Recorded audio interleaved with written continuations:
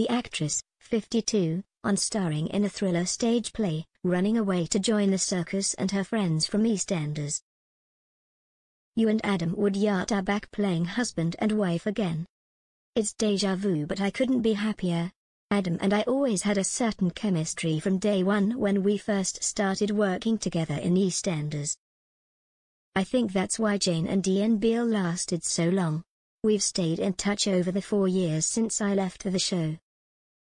Working with Adam is always a pleasure.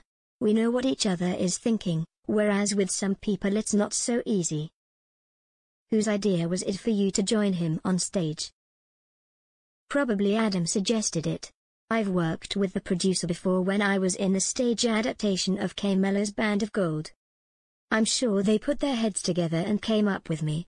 My daughter is 10 and I'm aware that I've only got a couple of years before there'll be doors slamming in my face. I want to make the most of this opportunity to be around her while she still wants me to be. What's the story of Looking Good, Dead? It's a crime thriller. Tom and Kelly Bryce are a pretty normal married couple, and Tom finds a memory stick on the seat of a train. He brings it home and with good intentions tries to find out what's on it, but that takes them on a roller coaster journey. Tom inadvertently becomes witness to a murder. Things escalate and he and his family end up in danger. There are lots of ups and downs and twists. I can normally always tell who done it, but I didn't get this. Do you enjoy a good murder mystery? It's a genre that the public absolutely love, and I'm one of them. I can't wait for the next crime drama to come out. It broke my heart when Line of Duty finished. How different are your characters Tom and Kelly to Ian and Jane Beale? It's inevitable that people will say, oh, it's Ian and Jane on stage. There are similarities between all couples who have been married a long time. However, the characters are quite different. Jane was a doer, but Kelly is an unfulfilled woman. She doesn't work and she's missed a lot of her potential. And Tom is a lot stronger character than Ian. Would you ever go back to EastEnders?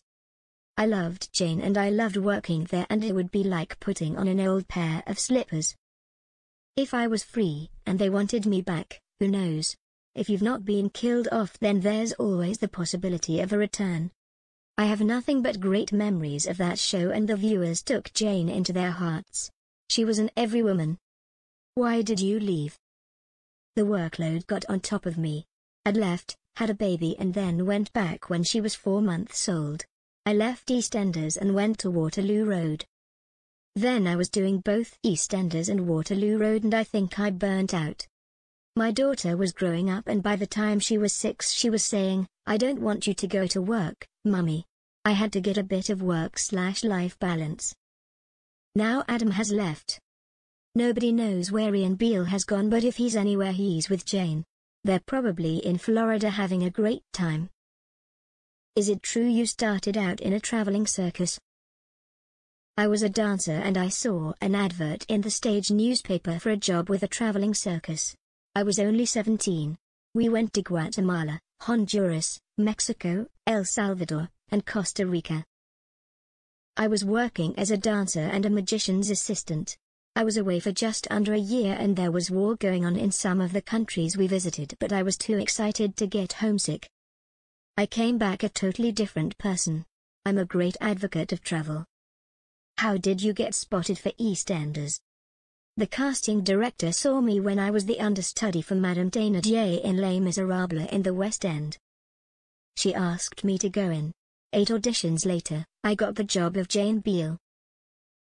Who have you kept in touch with from EastEnders? Adam, obviously, and I'm very good friends with Letitia Dean.